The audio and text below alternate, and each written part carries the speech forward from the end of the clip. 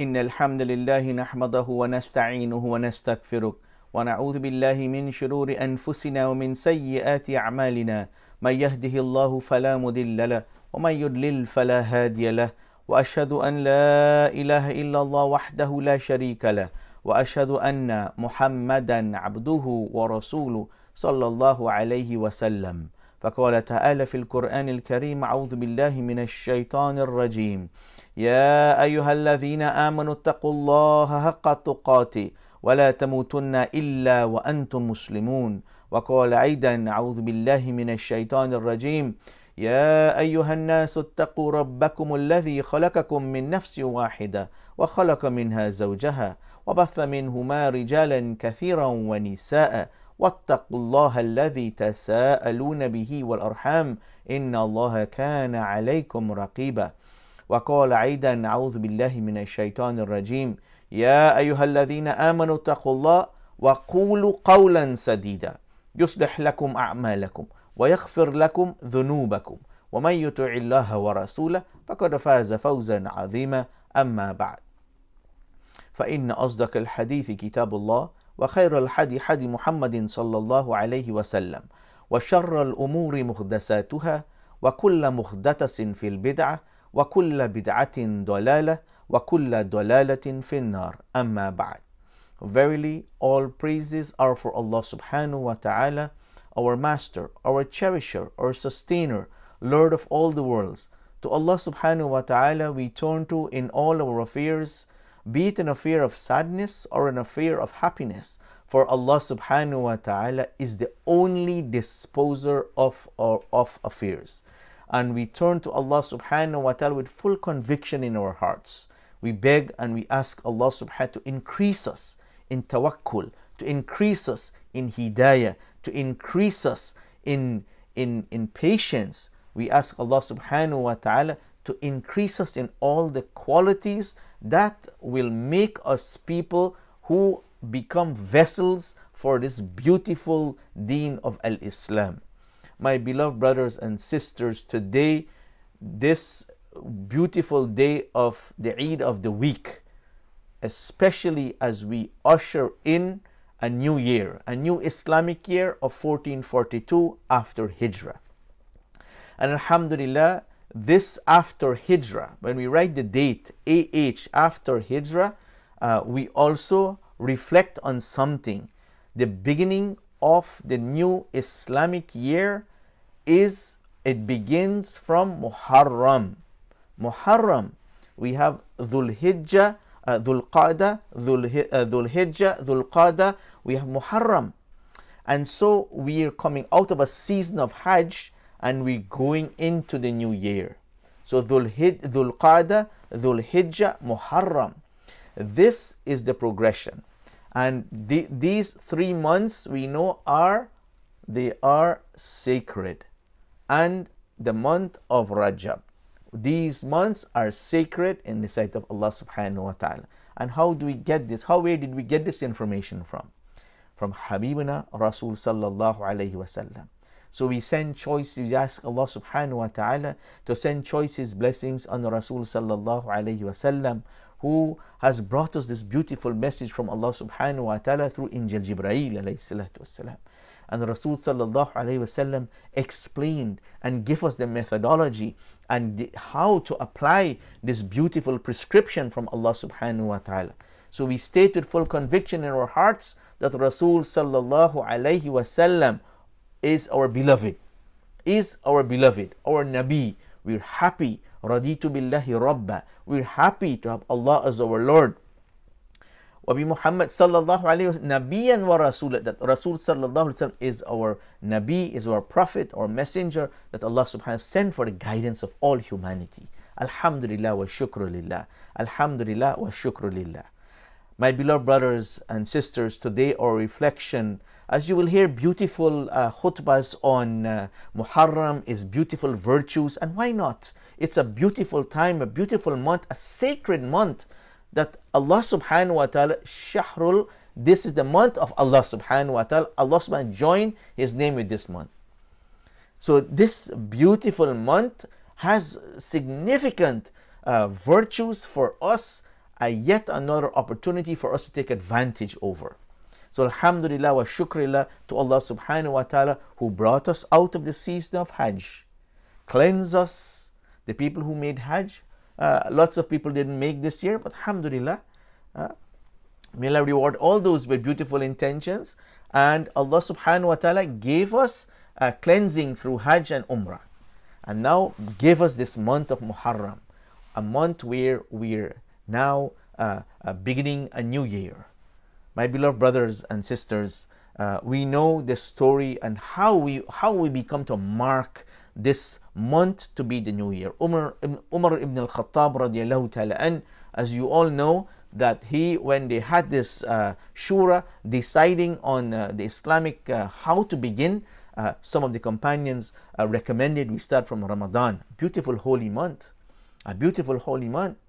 And eventually it was decided. Umar ibn al-Khattab says we will start this month, the new counting of the new year from the migration of Rasul sallallahu alaihi wasallam, the month of Muharram. And why the month of Muharram?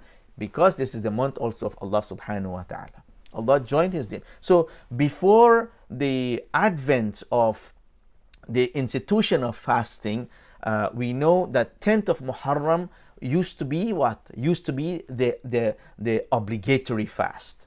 Everyone used to fast on the 10th of Muharram. This is before the institution of Ramadan came. And so everyone used to fast in this time. Rasulullah sallallahu alaihi wasallam, he saw the Jews fasting, and he says, he asked them, why you fast on the day? They said, this is the day Allah subhanahu wa ta'ala saved Musa, delivered Musa, and saved the children of Israel. So Rasul sallallahu alaihi wasallam says, we are more deserving to Musa, because Musa is our prophet.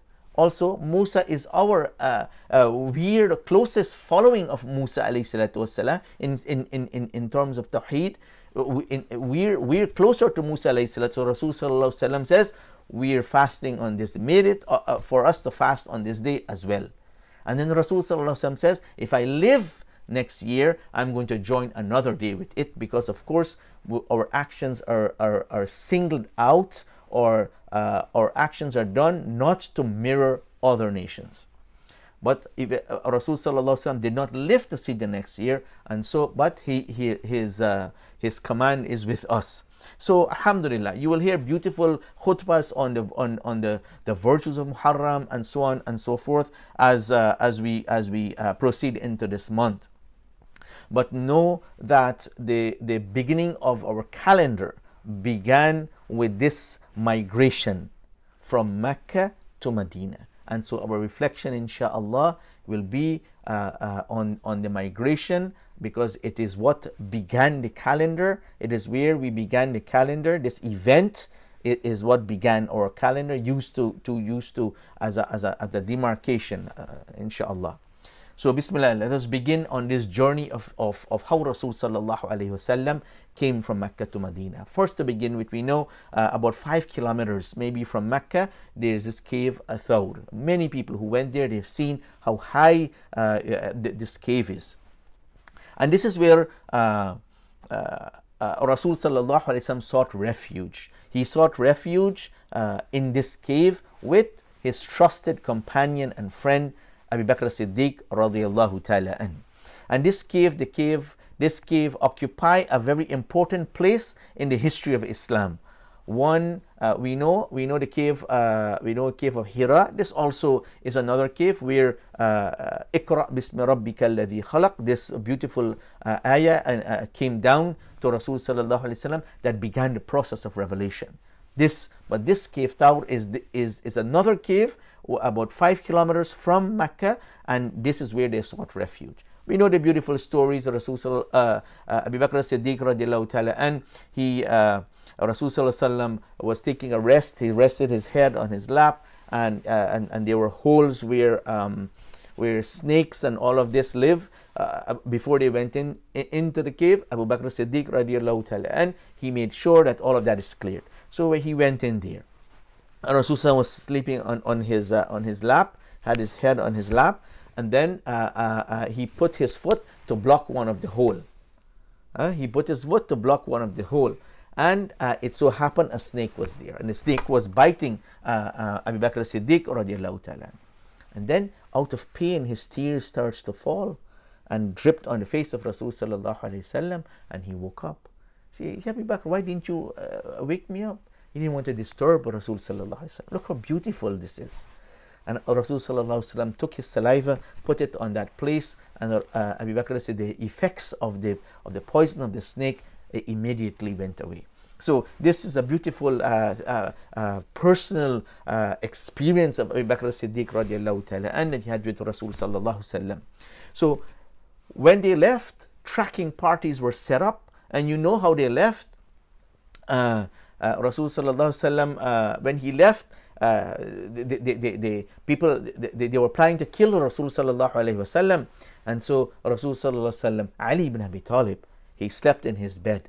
And then in the morning when they came, Rasul left and he recited verses of Surah Yasin and throw it in the dust, throw it at the guards, and they couldn't. They fell asleep. And when they wake up, and when they go to the room, they saw, when they pulled the sheet, they were all members of the tribes were around, because no one wants to be held responsible for killing Rasul. So it was a collective duty. So they all stand there with their spears, pull it, and when they saw it was Ali ibn Abi Talib. So Ali ibn Abi Talib, subhanallah, he is singled out as well in many things, but this is one of them. He put his life down there to be in the place of Rasul sallallahu alaihi wasallam. So let's move on. So now tracking parties were sent out of Mecca to search for Rasul sallallahu alaihi wasallam and Abu Bakr as-Siddiq radiallahu ta'ala. The price of the camels, the price was about 10 camels. When all clear, they set out for Medina. So Rasul sallallahu they were also making sure when they were in this cave that no one is around, and so on and so forth. And they used as well, they use unfamiliar path. So let's pay attention, because when we set out to do things, especially like this type of journey, Rasulullah did not take the regular path. He chose an unfamiliar path, and we'll come back to this. This is how Rasulullah, it tells you that he planned whenever he undertakes something. He made sure he think about it sensibly. And this is one of the lessons for you and I, that whenever we do something, plan it out. Don't just go crazy. Just sit, make some plan, and say, this is how I'm going to tackle it. Bismillah, and then you go. So this happened. The remainder of the journey, as we know, it was fairly safe, and many things incident happens, but we'll fast forward a little bit. So the people of Medina were anxiously waiting to see Rasul sallallahu alaihi wasallam. The children would come out. One day they didn't see him go back. People come out, they didn't see him go back, and then eventually they spot Rasul sallallahu alaihi wasallam coming, and the children, they all began to sing the famous Tala al-Badru alayna, this beautiful anashid that so much variations now exist. Alhamdulillah, this is one of the happy times, because it was indicative of what Rasul sallallahu alaihi wasallam, he was the full moon, and he was coming to Medina. He was coming to Medina. So this was in honor of Rasul sallallahu alaihi wasallam. So this, of course, we know that they made a stop, and Masjid Quba, and that mosque was built, and then Rasul sallallahu alaihi wasallam proceeded into Medina, and of course everyone wanted to host Rasul sallallahu alaihi wasallam, but he allowed his camel to gently walk. And wherever the camel stopped, that is where Rasul sallallahu alaihi wasallam made his place of abode. The camel stopped, as we know, a site belonging to two orphans of Banu Najjar, the clan of Banu Najjar, to which belonged Rasul sallallahu alaihi wasallam mother. The mother of Rasul sallallahu alaihi wasallam belonged to this clan. And the nearest house was that of the beautiful companion Abu Ayyub al-Ansari radiallahu ta'ala. And so he was the fortunate man to be the host of Rasul sallallahu alaihi wasallam. So one of the most important things that Rasul sallallahu alaihi wasallam did in Medina was to ask the people of Medina to help those who came from Mecca, the people who migrated. he asked the beautiful people of Medina to help them. And the people of Medina, what did they do? They shared their homes. They opened their homes and goods, whatever they have in excess, they give with the people of Mecca. They didn't think about it. Most readily, they helped the people who came on this migration. They helped the people who migrated from Mecca. So these people, these beautiful people of Medina, they're called Ansars. The beautiful people, the Ansar. And that's why today people, when they go into the market, the shops, and they try to buy something, yeah, Ansar. They remind them of this generous time that they showed with Rasul Sallallahu Alaihi Wasallam and his companions from Mecca, and people usually soften up a bit, alhamdulillah. So this is the Ansars, and then we have the Muhajirin, those who made the migration. So one of the most important things that Rasul Sallallahu Alaihi Wasallam is this philosophy of muakha, this brotherhood. This is one of the major things that Rasul Sallallahu Alaihi Wasallam made between these two, between the people of the Ansars and the Muhajirin. Rasul Sallallahu Alaihi Wasallam instituted brotherhood between them. And that's why, we also have another hadith of Rasul Sallallahu Alaihi Wasallam says, give gifts, because this also brings people together. Give salam. This also has, you give the greetings of peace. Assalamu alaikum wa rahmatullahi wa barakatuh. This also makes people's hearts come together. So you give gifts, it naturally brings people together. You give the salam, it brings people together. This is one of the unique features of the Muslim. Whenever the Muslims reach, first thing you hear is to say, Assalamu alaikum wa rahmatullahi ta'ala wa barakatuh. Beautiful adab, beautiful mannerism Rasul Sallallahu Alaihi Wasallam left with us. But not only it's a mechanical thing, not only it's a verbal thing, it also creates feelings in the heart between the two people who exchange salam. And so mu'akha, this Islamic brotherhood, it is a philosophy in which Islam unites people of different race, of different color, of different backgrounds, of different social status into one single family and declare them to be brothers and sisters of each other. That is why when you find today something happen in a different part of the world to your Muslim brothers and sisters, what do? Ya Allah, and we remember them, we pray for them, we beg for them. This concept of Islamic brotherhood was cemented when Rasul Sallallahu Alaihi Wasallam came through the beautiful examples of the Ansar, the Muhajirin, and the Rasul Sallallahu Alaihi Wasallam caused us to be on this path, alhamdulillah wa shukrillah. Secondly, we want to pause on the way of Allah subhanahu wa ta'ala.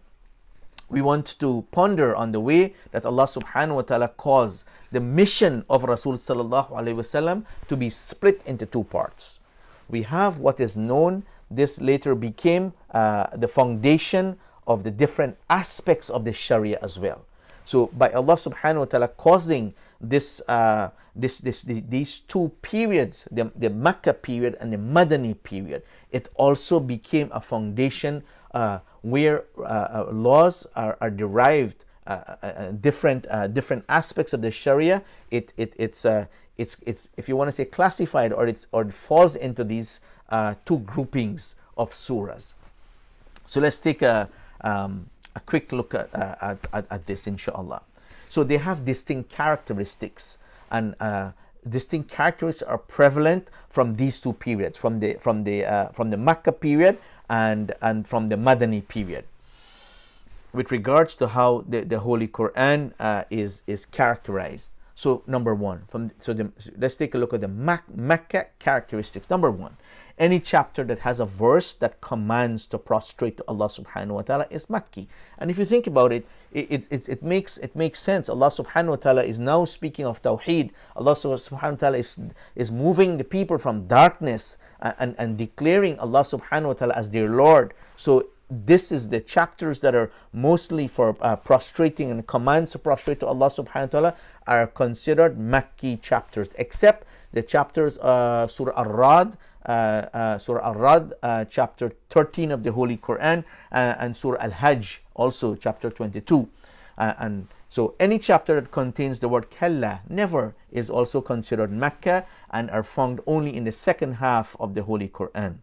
Any chapter that's the phrase Ya ayyuhan nas, O mankind, but does not have the phrase Ya ayyuhalladhina amanu, O you who believe, is also Makki, except we know Surah Al-Hajj. And all chapters that start with the initial letters are considered Makki as well, except chapters like Surah Baqarah, Al-Imran, and Surah Ar-Rad, chapter 2, chapter 3, chapter 13. And any chapter that declares the story of Adam and Iblis is Makki, except we know Surah Baqarah. And any chapter that relates the stories of the previous prophets and their people are also Makki, except again, what is conveyed in Surah Al-Baqarah. Short verses and strong rhetorical style and rhythmic sound. These are all considered Makki type or characteristics of Makki type verses. Repeated use of emphasis, exhortation, analogies, and oath, they are mostly found in the period of the Meccan period. An emphasis in the belief in Allah subhanahu wa ta'ala, solidifying the Tawheed and believing in the Day of Judgment. These are our fundamental and core concepts were conveyed during the Meccan period. And description of heaven and hell, things that we should believe in, right? These are all things that we should, that were revealed or characteristics. They're all characteristics of the verses that are revealed in the Makki period. And then there was, as you know, the time people were burying their girl children alive, idol worshipping, so on and so forth. So call to good character, call to adherence to good morals and universal characters like truthfulness, kindness to relatives, to elderly, to neighbors. All of these are from that period.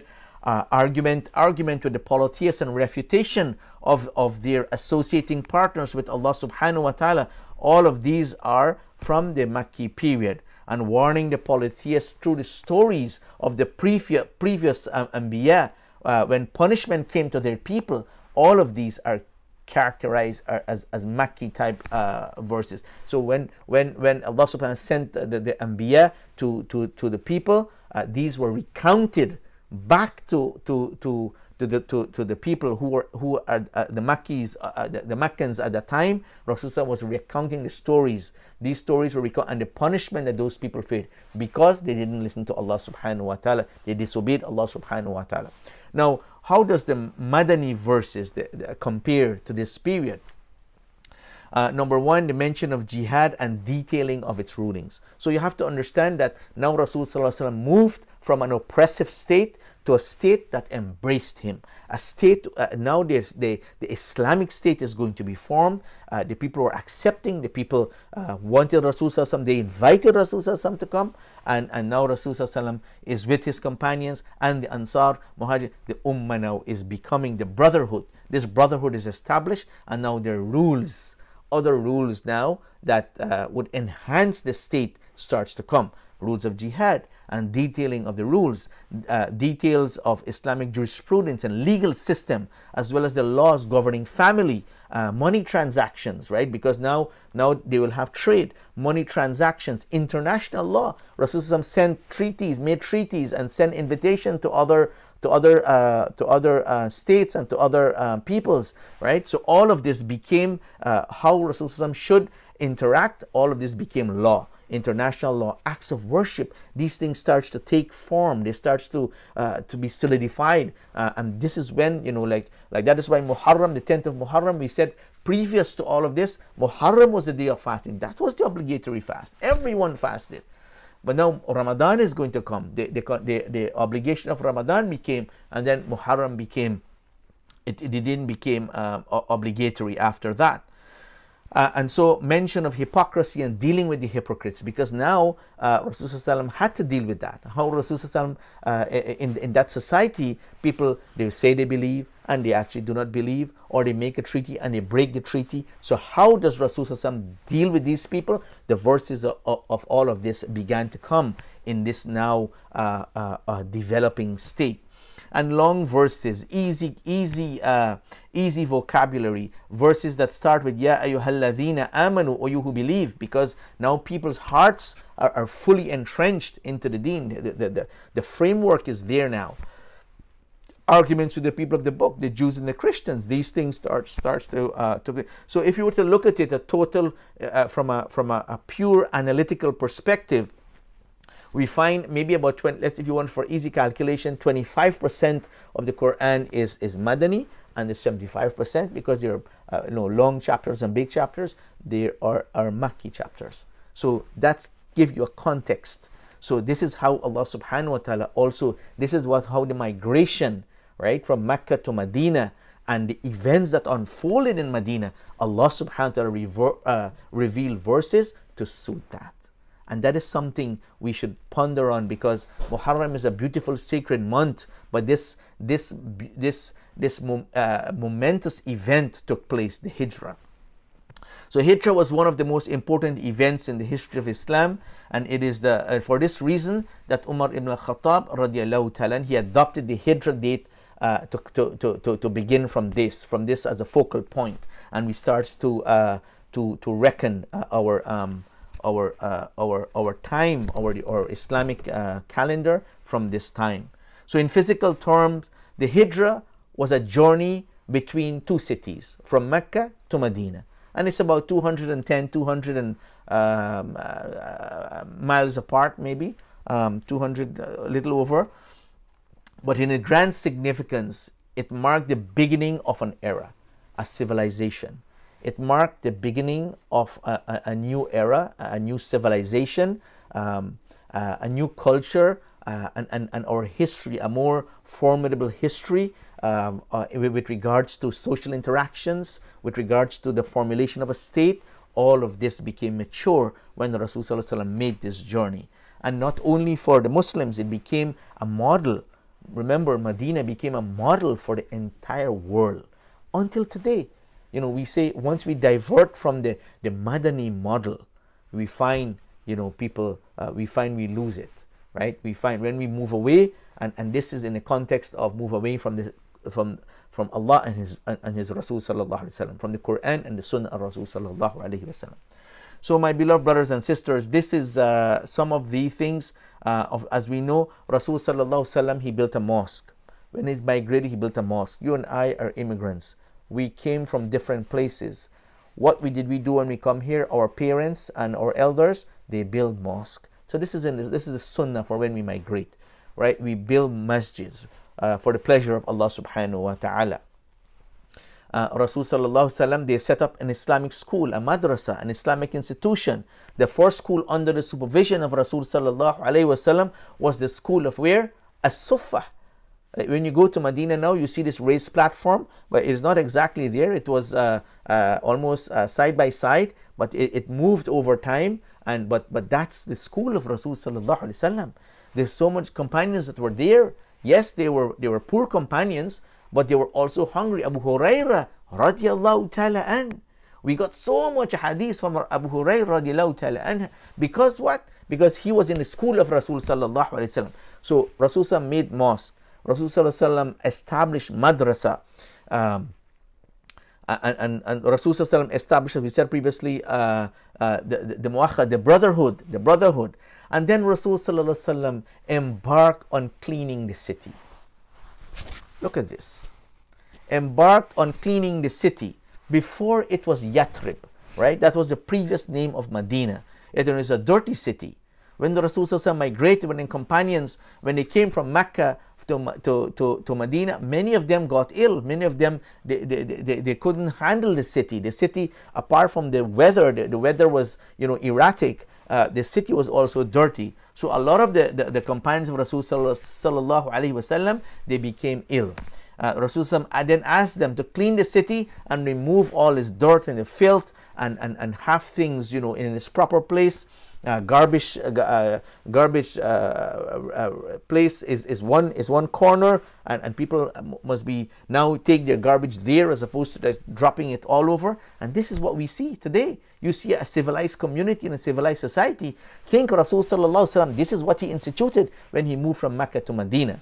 Aisha radiallahu ta'ala anha, she said, we came to Medina and it was the most polluted land of Allah subhanahu wa ta'ala. The water there was most stinking. And so all of this changed. So Rasul sallallahu alaihi wasallam, the water system in the city, Rasul sallallahu alaihi wasallam asked the companions to dig wells in different parts of the city. It is mentioned that more than 50 wells were open in the city of Medina, and there was enough clean water for everyone. So when you have irrigation, when you have wells, when you have water, you clean the city, you establish brotherhood, right? All of this now, right? You have this mutual love and feeling between people. Rasul sallallahu alaihi wasallam encouraged agriculture and gardening. Subhanallah. Water is available, irrigation, water, and gardening and agriculture. Rasul sallallahu alaihi wasallam told the people, he said, whoever cultivates a barren land, that land becomes yours. So people started to cultivate the land, and then there was so much produce that Medina became, everyone, there was no more poor people. Everyone became satisfied with, and there was so much crops and no need, and then so much so that when parties come to Medina, Medina had so much to give, right? So this is one of the things, this is self-sufficiency. Rasulullah taught self-sufficiency. Today what happens? Today our food comes from a different country, from a different state, has to be refrigerated, have to come a week, the bananas come here and they're put in a room, and then they release gas on them, and then they ripen. What is this type of existence? We have to go back to being self-sufficient. Plant our little garden, right? When we can. Yes, the weather is thing, but do it when you can. Right? This is part of the sunnah of Rasul sallallahu alaihi wasallam, and so agriculture became a big industry, if you want to call it that, in Medina. And then poverty was eradicated through all of these measures. Safety and security, law and order, because now there are rules, the laws of Allah subhanahu wa ta'ala came, and how to deal with people, all of this came into existence in Medina, and so the place become a place of safety and security. Imagine this wonderful city that was once dirty, now is flourishing with flowers, flourishing with agriculture, flourishing with just being clean, flourishing with having proper water source. All of this became part of Medina. And so, my beloved brothers and sisters, Rasulullah also was very respectful to the people there. He established inter-community and interfaith relations. Right? Rasulullah also established good relations with the community living in Medina. As we know, there was a large Jewish community there, as well as some other Arab tribes who had not accepted Islam. Rasulullah prepared a covenant, an agreement, a memorandum of understanding between the Muslims for relations between these communities, the Muslim community and these other communities. My beloved brothers and sisters, in short, the Hijrah teaches us that wherever Muslims go, they should bring goodness to that land. Wherever Muslims go, they should bring goodness to that land. Wherever Muslims go, they should work to uplift the moral standards of that land. Wherever Muslims go, they must not only focus on material goodness, but if they're blessed, they must not only think selfishly, but raise the community as well. And that is why when we give back to our community, I'm not saying give back to the masajid. This is basic. We know we have to do things like that. I'm saying, when last have we reached out to the neighbor who's not Muslim? When last have we been part of the soup kitchen, right, that is not run by a masjid or a Muslim? When last have we gone to volunteer? How are we teaching our kids? This is the model of Medina. It taught us this. So we as immigrants, we as migrants coming here, just as the companions migrated from Mecca to Medina, this is the model you and we have to be part of. It is an obligation for us to take the lesson and reflect on this in this beautiful month of Muharram. May Allah subhanahu wa ta'ala make it easy for you and I to take these lessons, to make sure that we are inculcating all of these lessons into our daily life, especially as we reflect on this beautiful month of Muharram. They are sacred things that inshallah we will cover as we get closer, or maybe another khatib inshallah, maybe next week. But we must also understand that there's a lot of misconceptions. It is the time of Karbala, the time of Imam Hussein, and also know that this is just a coincidence to happen on 10th of Muharram. It is not because of Karbala we celebrate 10th of Muharram, Ashura. Those two things are not connected, right? So let's make sure that we understand that. There are other cultures, people cook special food, people mourn this entire month. This is not our way, this is not the way that Rasulullah taught us. So we should stay away from things that has crept into our deen, inshallah. People do not get married in this month because they think it's a sad month. These are not practices that we subscribe to, inshallah. We pray that Allah subhanahu wa ta'ala may cause us to make a beautiful resolution, setting priorities straight, reflecting back on the basics, right? We reflect back on putting our tawakkul, begging Allah for hidayah, for guidance, working towards the model, the Madani model, the model that was the most successful model in history of mankind. This beautiful brotherhood. It wasn't me, right? When people, when the city has surplus, it distributed not only to Muslims, it gave to emissaries, to people who came as well, who came to visit Medina. They were lavished with from the product of Medina. This is the way of the Muslims. We have to be a solution to what is going on today.